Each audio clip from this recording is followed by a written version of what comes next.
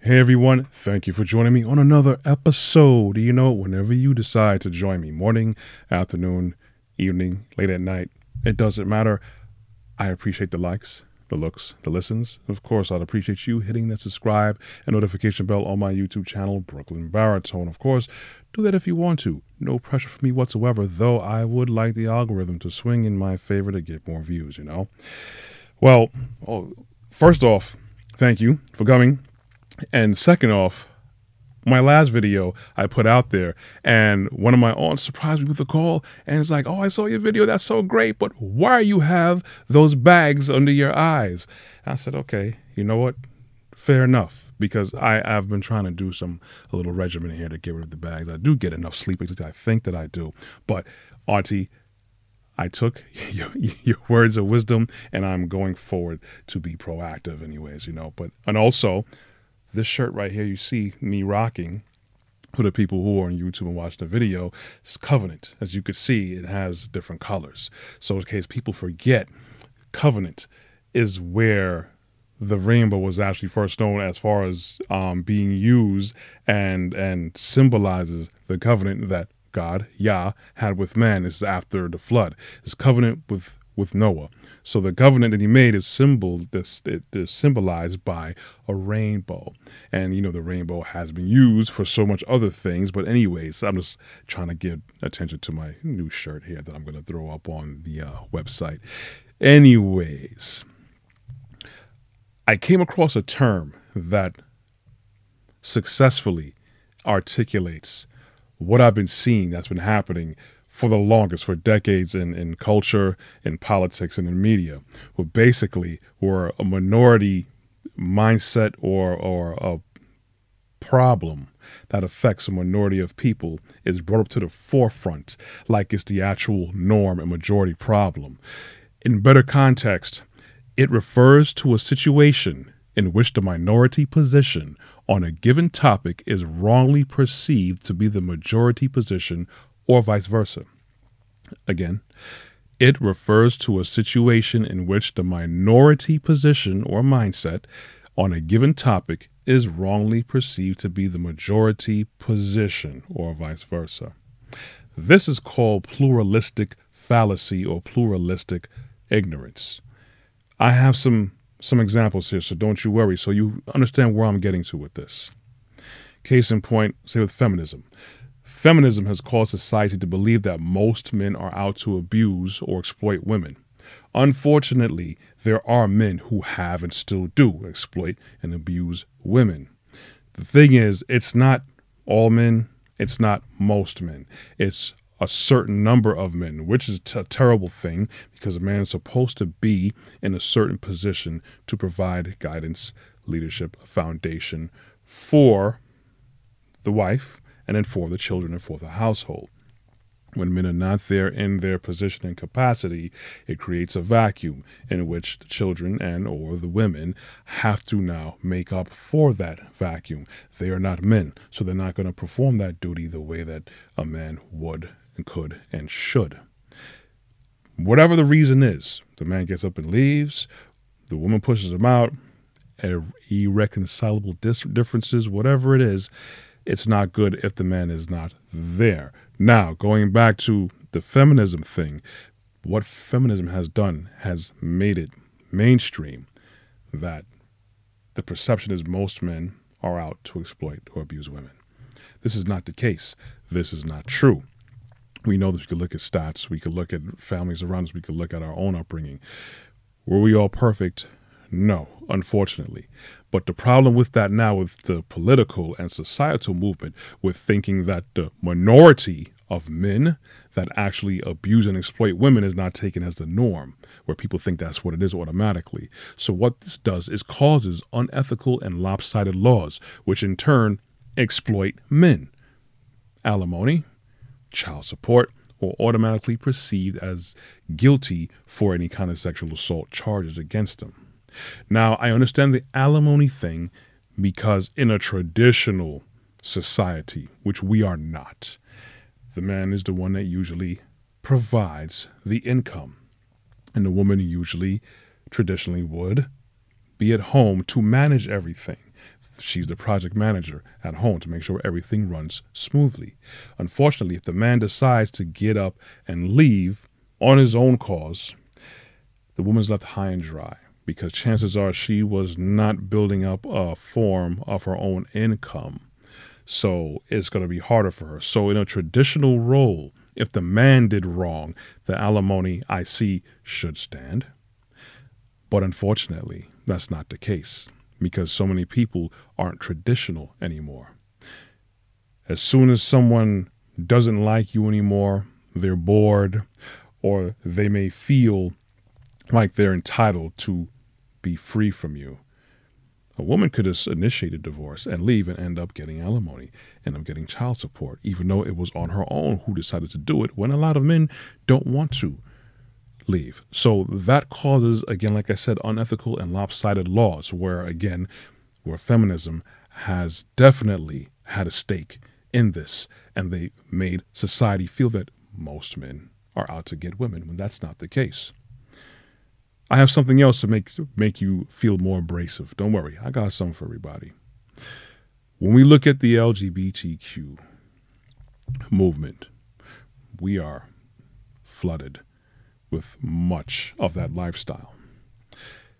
The way they have incorporated different laws, social acceptances, and even in media, definitely in media. The thing is, the LGBTQ population is way less than 10% of the whole, at least U.S. population. But the way that they are represented is greatly misrepresented, because you would think that every other person, you would think that the population would be closer to 50%, being how much that they are put in media, in headlines, advertisements, movies, whatever the case is. So that is one of two, well, I have two examples of pluralistic fallacy, where the minority position is on a given topic is wrongly perceived to be the majority position. The smallest amount of people or impact is now broadcast to make it look like it's much bigger than what it is. And because we are led by our feelings, we are misled by misinformation. Remember, it was like a year ago, 2 years ago, still in check where they had fact checking and misinformation was a big thing. You would think that people will be a lot more vigilant in looking at a lot of data and researching things for themselves so they could understand if what they're being fed is true. Another example of pluralistic fallacy being that I'm a motorist. I own a vehicle. Thank you for that, Father, for allowing me the means to provide to get a vehicle and register it and pay for it. But on to the one part is, especially New York City, there's a lot of speed cameras up, a lot of red light cameras up. There has been a lot of modifications of many streets now where it is either restricted motor vehicle traffic, where it probably used to be 2 lanes, now it's 1 lane, or it used to be 2 ways, now it's 1 way, or they just cut off a street from vehicles altogether because everyone has to go green. This is all part of a 15-minute city. That's a whole nother issue I could get into that I'm going to get into, but not today. So now the restriction on vehicles, because people have to go green, and vehicles are the bad guy, because unfortunately when you look at the news, it's when you hear hit and runs, whether it involves a cyclist or a pedestrian, the motorists bear most of the onus. On the road, yes, because basically a vehicle is like a bulky exoskeleton suit. So we could do the most damage, extreme damage to anyone or anything. So we do have to be more vigilant and careful. This is why we have to go through the driver's license course. But many people, when they get their license, they automatically forget all the stuff they learn about the rules and the laws. And unfortunately, it's really the people who are not responsible.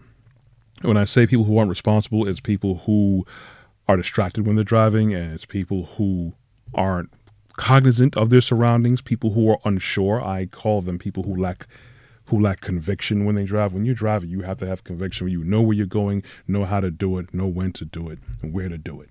You know, some examples here. What are the main causes of pedestrian accidents? Most people will automatically say speeding. We have to stop speeding. Yes, speeding is dangerous because the higher speed you go is the less control you have over your vehicle if you need to make an evasive maneuver or need to stop. That's granted. That's physics. But from me driving, understanding, and looking how reckless so many people are, not reckless drivers, reckless pedestrians and reckless cyclists. What are the main causes of pedestrian accidents? Failing to yield the right of way, which is people who drive really selfish and are not cognizant. Unfortunately, we have too much of them on there. Regardless of what kind of vehicle they have. Of course, the bigger the vehicle, the more damage. But either way, it's a vehicle that needs to be controlled properly, right? Right? Crossing a roadway or intersection improperly. That falls on the pedestrians. I've noticed so many pedestrians that fail to yield to the rules of the road. They cross when they're not supposed to cross. So many people jaywalk. And unfortunately, people are walking while in their phones. They're in their phones. It was already a hard thing before the smartphones started coming around, but then now people are even more distracted now. And even worse yet, they have their AirPods in, totally into their social media posts, totally into that YouTube, even binge watching while they're watching your favorite show, walking. Okay? Another main cause of pedestrian accidents, standing, lying, playing, or working in a roadway. Once again, pedestrians. These are things that people do not talk about because the low-hanging fruit is to automatically go after cars that speed because that's the money maker for the city, unfortunately. Another cause is having poor visibility. Another cause, being under the influence of drugs, alcohol, and medication, irresponsible driving. Running into the road. So a good bulk of these incidents where pedestrians get caught up into collisions with vehicles is really on the onus of the pedestrian.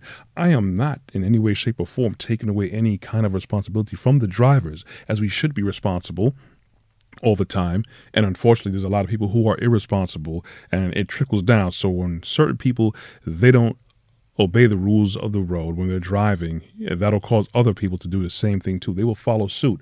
This guy cut everybody off. This guy went through the red light. This guy is speeding down a certain way and he's getting to where he's going. Meanwhile, we're stuck. You know what? I'm going to do the same thing. And unfortunately, that mindset is kind of infectious.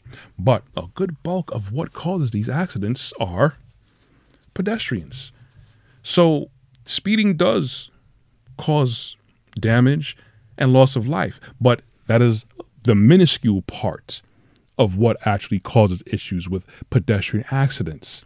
I've long known this, but then to see the actual facts here, again, the pluralistic fallacy affects us all. When we do not use logic, when we do not use proper stewardship, when we do not use our God-given intellect to look into matters, to see what really matters. What it is, unfortunately, as far as the last thing for the speed cameras and stuff, is a money grab because it's the easiest thing to enforce. Instead of people really being good stewards, paying attention to what's going on around them, making sure that their actions are not negatively impacting other people and other things. So with the pluralistic fallacy or ignorance, we have to understand how that shapes us, because that is used as a tactic. A tactic is usually something from someone who has a target, or possibly what they identify as an enemy or a target. And they use this tactic against us because they know that we are dumbed down. Again, we walk around with these phones in front of our faces. We are caught up in our feelings. Tastes great, less filling. And no one's really getting out of their own feelings to actually look at the whole bigger picture and look at all of the legitimate facts. Regardless of what you're feeling, look at what's really causing problems. Look at what's really being fed to us all the time. Stop going off of your emotions. Use logic, use stewardship so we can manage our own selves, so we can manage our resources, so we can manage even these laws that are in place that affect us all. Because we think that, okay, they made a law for this, everything should be good. When in fact, the law didn't even really address the root issue. It also causes more issues. But I just wanted you guys to pay attention to that and be aware of that. That's all I got for today. If you enjoyed this, You could look at more of my content on my website at brooklynbaritone.com. I also have merchandise. I got voiceover stuff. I got aerial photography. I got all types of stuff on there. Something for everybody. And I also got, people say merch. Everybody got merch. I got merch, but I like to have a little message behind mine. You can also see more of my video productions on my YouTube channel at Brooklyn Baritone. I'm also on LinkedIn under Corey Ashley. You can find me also on Instagram and on Facebook. You can get the audio versions of these podcasts on Google Podcasts, Apple Play, Apple Podcasts, there we go, and Amazon Music under Podcasts. I'm also on local Brooklyn cable television 4 times a week. On Tuesdays, Sundays, oh man, I forgot my time. That's terrible. Anyways, you could find me on Brick, on Verizon, Optimum, RCN, and Spectrum. I have to go revisit my times while I'm here. Anyways, want you guys to be blessed. Walk good. Don't be a victim of pluralistic fallacy. Use your intellect so you can make the proper decisions, so you can know what you're being fed, if it's a bunch of BS or if it's actually legit things to make us all better. Anyways, walk good. I'm out. You'll hear from me next time.